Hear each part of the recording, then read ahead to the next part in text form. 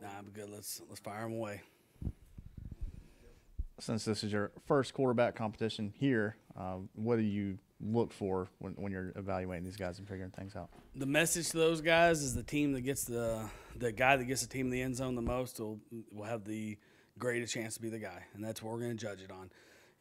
I've been a part of teams that have ugly series that the production outweighs how pretty it is. I remember going back when I was in college, we had in our quarterback room, we had a kid named Matt Jones, Tavares Jackson, Ryan Sorhan, and myself and Rhett Lashley. So obviously the top three guys all played in the NFL, and Rhett and I were slappies. But Matt Jones was a really, really good player in college football, but really a bad practice player until we put the ball down in scrimmage. And also we're in a scrimmage, he's running with the threes because Tavares Jackson played like 12, 13 years in the NFL, big, powerful thrower.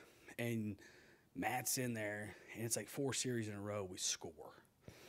And at that point, it's like, all right, this guy's he's a bad practice player, but he gets the team in the end zone. As a lesson to myself, at that point, even as a player, like the guy that gets the team in the end zone the most in scrimmages and in practice and operates the best is going to be the guy who's a quarterback. How do you go about, as far as splitting the reps and everything, and can you talk about the three? What each of the three, Lenoris, Robbie, and Davis Bevel have offered to you guys? And Luke Doty and Dante Reno are also in that. So there's 5 guys getting reps right now. And the message was the same to all of them. When the guys that were coming from the portal or guys that were here now, there's not a named starter. Lenore Sellers did take the first reps yesterday because he had been here. He had earned that. He was the backup last year.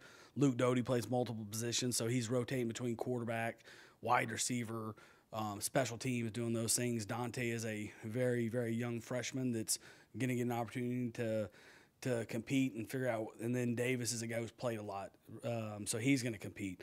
I think he might actually have the most starts out of everyone. And then Robbie obviously has been to Oregon and Auburn, now here, and he started a lot of games in the SEC. So we're going to rotate. There's going to be days when Sellers took the first reps yesterday, but he did not take all the reps with the ones. Obviously, the other part of the quarterback competition is you're working around the other part of your roster.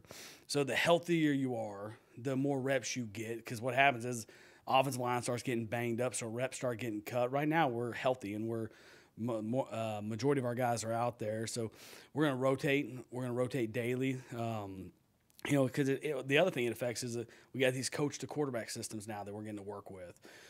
So we're going to continue to rotate. We can't put all 5 guys in that system right now, so we'll rotate. Most time there'll be 2 guys that are alternating with the ones. Like in the way we do it, the ones will go, the twos will go, the ones will go, and then the twos will come back. So there's sometimes it's like, hey, Lenoris, you're going to take the first rep with the ones, and that second stack, then Davis, Robbie, Dante, Luke, you've got it. So we're going to continue to rotate them. The evaluation process it's every day's an interview, but it's these accumulations of these practices, and then we start to scrimmage. Those things matter as well. Probably a little early to ask this, but when you're scrimmaging and trying to figure out like the running aspect of playing the position, have you guys planned what that might look like as far as allowing the quarterbacks to be live? Yeah, last year we made those guys live, and we made outside of Spence because we knew what we had with him. He had such a resume of work. But Lenoris and Robbie and Luke Doty as well, they're athletic guys. So you don't really get to see everything until you make those guys live. So those discussions will happen. They've already happened between Coach Beaver and myself, and we brought on Mike Shula as an offensive analyst as well, replacing. So he'll be involved in that. He's been through so many of these quarterback competitions and got a wealth of knowledge as well. So he'll be involved in those conversations as well. But just rotating through guys, making sure that as these guys rotate, like how much is too much. You got to get if they have unique qualities as a runner, like you got to see that because that does measure into the competition. Would you like to leave spring with a definite number 1 going in the fall? I would love to start spring with a number 1, but right now we're going to let this play out. There's no timetable and setting a depth chart. The most important thing right now is all these guys are getting reps and getting good work, and the more work they get, the better feel we'll have for them.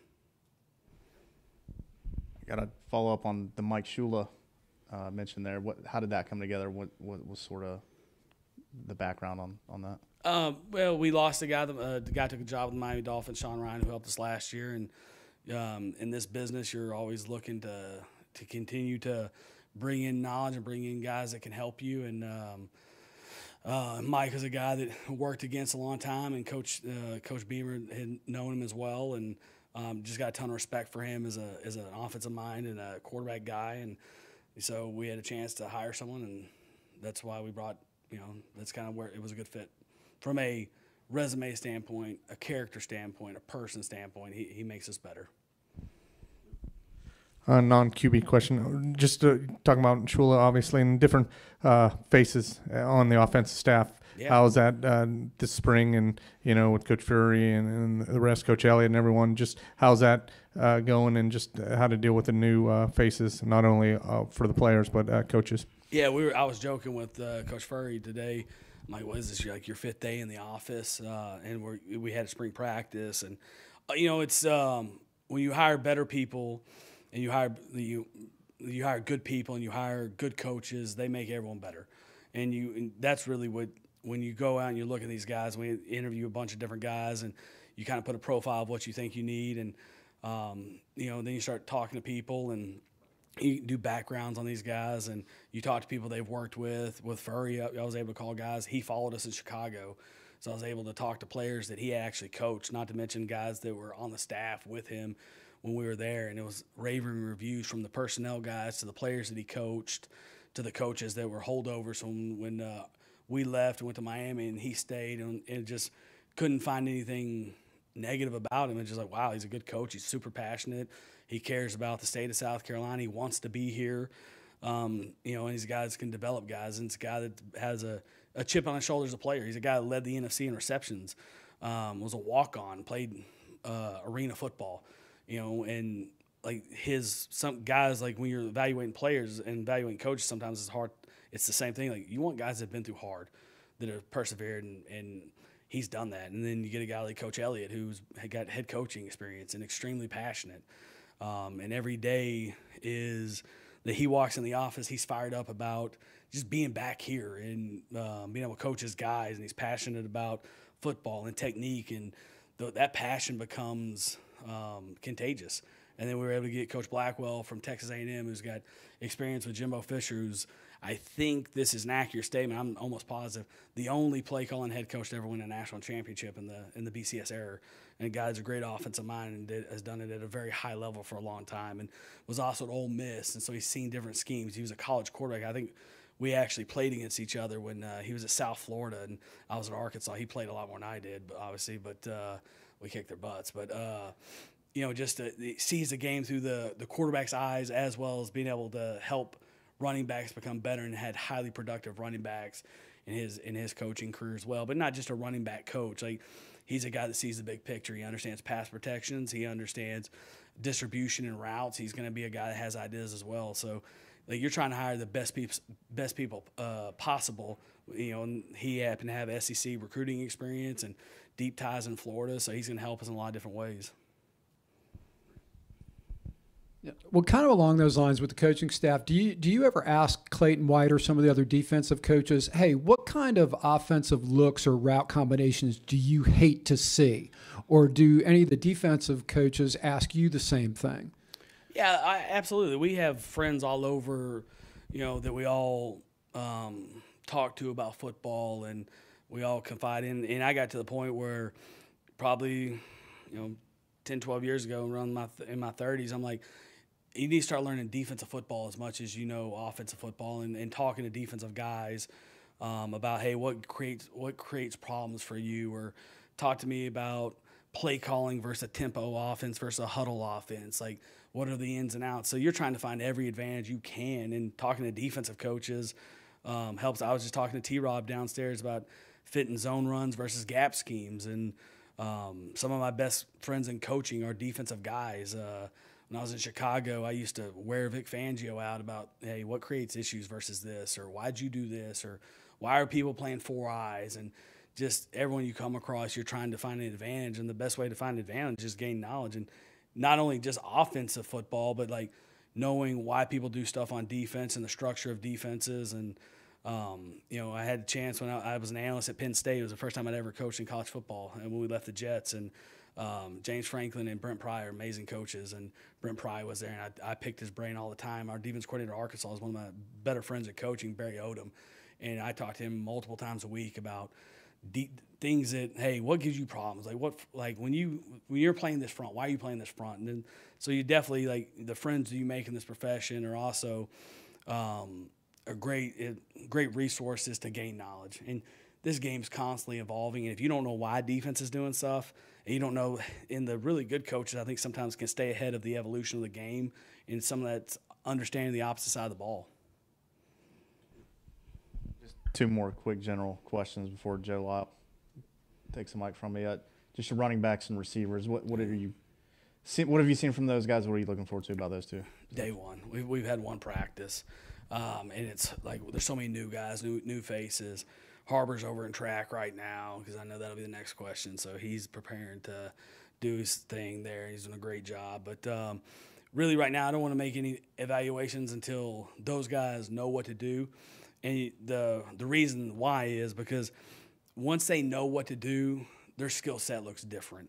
Like sometimes a player that doesn't know, like you're trying to figure out, does he have instinct? Can he run, or does he just not know what's going on right now? And we didn't do as much football as we did in the offseason last year. We had fewer OTAs and fewer things on the field that way, and did stuff differently in the weight room, and some team building things and culture stuff that Coach Beamer wanted to do. So we're at a different point as a team right now than we were this time last year. And it's like all these things go into the evaluation process. We had one day. I was pleased with the one day, the effort we got, and we'll continue to evaluate those guys. The three things that I told the office this today that we'll judge them on is you got to know what to do, you got to know how to do it, and you got to go do it under pressure. We're still in the phase of learning what to do. When did Shula join the staff? And also, obviously, I broke this story, right? Not Coach Beamer. Thanks. Dang. Yeah. I'll let Coach Beamer handle most of this stuff, and I probably stepped on my toes a little bit by even bringing it up. But you guys know me; I'm pretty transparent with everything. He was here for our OTA yesterday, for our spring practice yesterday. And also, just you talking about the running backs, obviously we'll rock it out. How do you guys and the receivers how do you try to balance between reps and the competition, trying to get everyone good looks at everyone since so many new faces and everything? Yeah. And we two-spot a lot here. It's something that Coach Beamer did with Coach Smart, and it's a Nick Saban thing that it really made it popular. So everyone in his tree is doing that. In that Alabama, Georgia, it's really the Nick Saban tree. But so you maximize reps. That's the only way. The only way to get better football is to play football.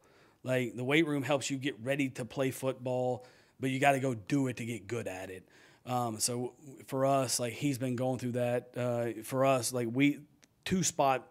When I say two-spot, so I can clarify that is like we got a team A and a team B, and the A and B doesn't mean anything. We just split it so everyone gets reps, and we split our coaches up, and there's we got GAs, we got position coaches, so we're back and forth, and we watch the tape and kind of need to go around and. We got a deep running back room as far as numbers go. We got a bunch of receivers as far as numbers go. So they're all getting reps. Thank you, Coach. Thank you, guys.